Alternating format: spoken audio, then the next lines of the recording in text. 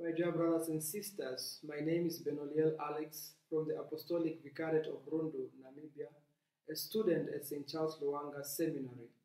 Today, I would like us to share the Gospel of Matthew chapter 9, verse 14 to 15.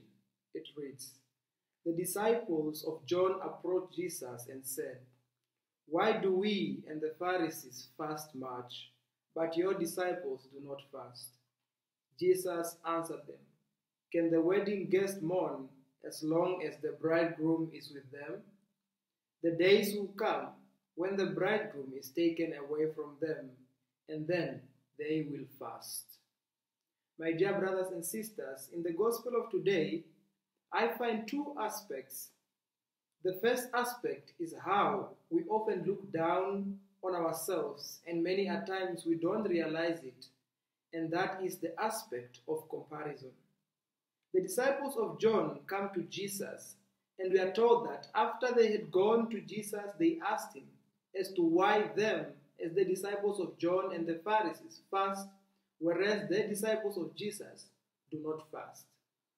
My brothers and sisters, I think many a times we act like the disciples of John and the Pharisees when we tend to look down on ourselves, especially when we question and compare ourselves and our lives to other people. And by doing this, we happen not to be cognizant of the uniqueness in us, for we focus more on always wanting to be like others and wanting others to be like us, rather than focusing on building ourselves up. And many a times, we often complain to God by saying, "Lord, why me and why not others?" Instead, we should be thankful and tactful for what we are and for who we are. The second aspect that I find interesting is how Jesus responds to them when they approach him and question him. Jesus answers them and says, "The day will come when the bridegroom will be taken away from them, and they will fast." To me, my dear brothers and sisters, this notion means as long as we have Jesus Christ in our lives, we shouldn't worry about anything, but rather than worry, we should instead be inclined on hope in Jesus Christ.